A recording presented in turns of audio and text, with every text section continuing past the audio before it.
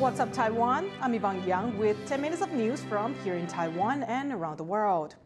Taiwan is considered one of the safest countries in the world, but the recent string of gun violence in its largest city is prompting a crackdown. Hameo Kong reports. 50 bullets unloaded into a shop front in broad daylight in Taiwan's largest city. It's just the latest incident in a wave of gun crime in New Taipei. Another incident saw 3 men open fire on a temple. It's prompted the city's mayor, Ho Yo-i, to order a crackdown on organized crime.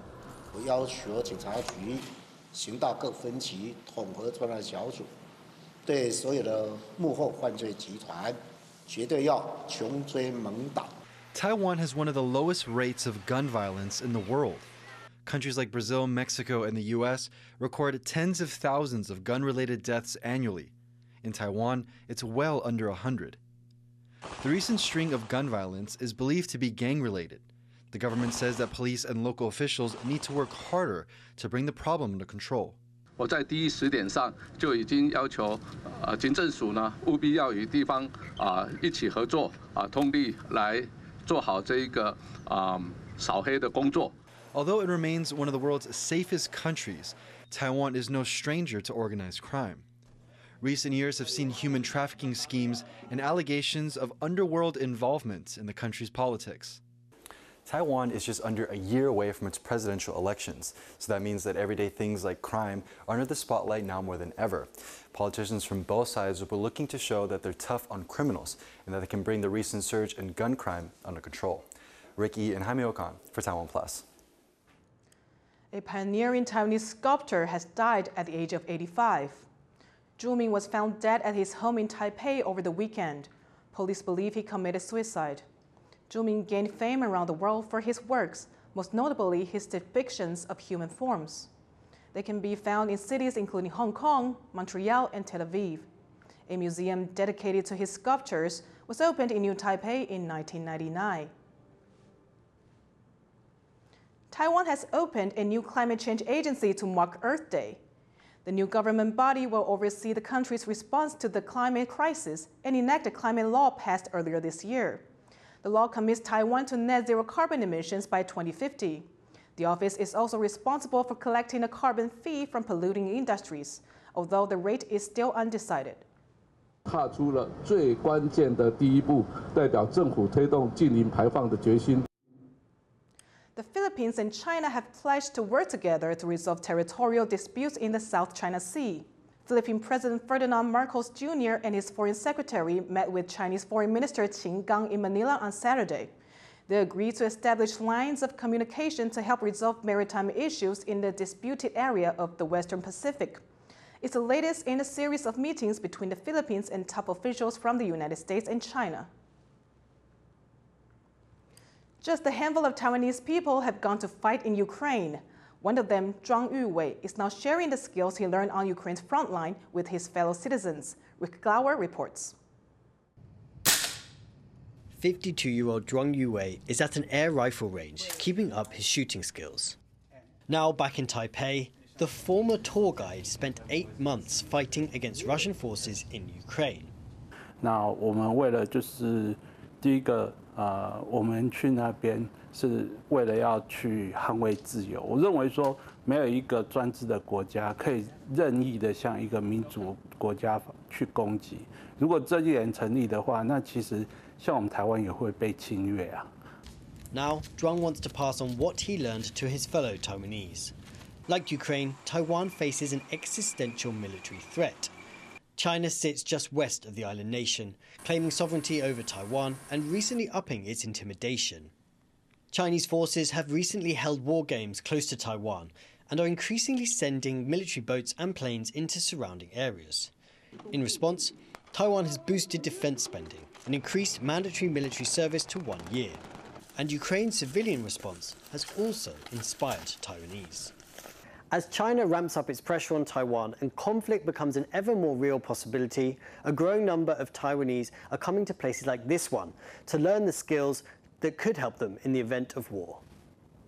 At this privately run National Defense Shooting and Education Center in the capital, Taipei, Zhuang shares his experience of war and teaches compatriots how to respond to attacks. 而我把在乌克兰那边学到的一些战术，就是尤其是有关于小队的那种小的那个规模的小队规模的这种战术，然后分享给他们，那也跟他们就是一起去跑这种战术啊，因为你知道战术不是说你讲就可以了，而是你必须要就是你知道哦，那你的定位在哪里，你的位置在哪里，那到时候你要怎么样跑，那你要怎么样站，或者你要怎么趴啊。Zhuang arrived in Ukraine during the battle for the country's capital, Kyiv, and the Ukrainian government paid him 400 euros a month to serve as part of the Foreign Legion. He says he saw Taiwan's own struggle in the Eastern European nation's fight against an authoritarian neighbor. 因为我发现就是台湾人对于战争这种东西，他们对于战争的了解是非常肤浅的，所以我认为就是说，因为你不了解，那你就会害怕，害怕的话，你有可能会采取不当的行动。For Zhuang, joining the fight in Ukraine was the right thing to do. And based on the lessons he learned there, he's now committed to preparing others back home in case Taiwan faces a similar fate. Ricky and Rick Lowett for TaiwanPlus. One of the biggest events on Taiwan's religious calendar is currently underway. The 9-day Dajia Mazu procession across central Taiwan regularly attracts tens of thousands of worshippers. But this year, the end of pandemic rules has drawn crowds so big that the parade is hours behind schedule. John Van Trieste reports. In Taiwan, nobody can attract crowds quite like the sea goddess Mazu, a popular protector in a country surrounded by ocean. Each year, mass religious processions in her honor crisscross the island. And this year, with pandemic rules lifted, they're back in a big way. On Sunday, devotees lined up early in the morning on day 2 of the famous Dajia Mazu procession. Their goal, to prostrate themselves beneath a statue of the goddess seated on a throne, praying for good fortune in the year ahead.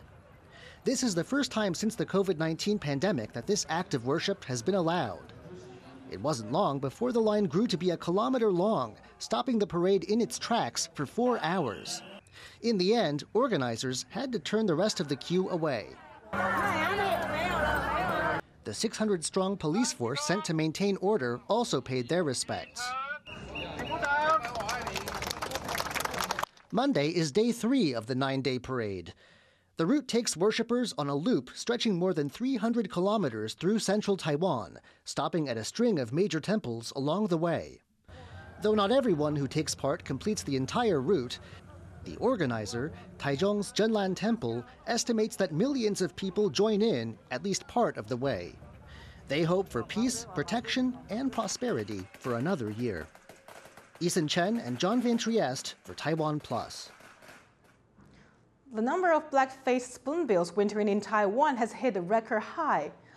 4,228 of the migratory birds have been seen this winter. That's up 404 from the year before. The birds were much harder to track this year because drought conditions in the south of the country forced them to disperse over a wider area. Basketball star Jeremy Lin of the Kaohsiung Steelers scored a career high and league record tying 50 points on Sunday. Lin also nabbed 10 rebounds and 11 assists, giving him a triple-double. Although Lin fouled out in the fourth quarter, his team won against the new Taipei Kings 116-110. Jeremy Lin was the only person of Taiwanese descent to play in the NBA in the U.S. He became a worldwide sensation in 2012 after his winning streak with the New York Knicks. Thank you for watching What's Up Taiwan. Remember to download the TaiwanPlus app for more stories from Taiwan and around the world. Finally, we leave you with images of fiery orange poppies blooming in California's Antelope Valley. I'm Yvonne Yang. Take care and see you next time.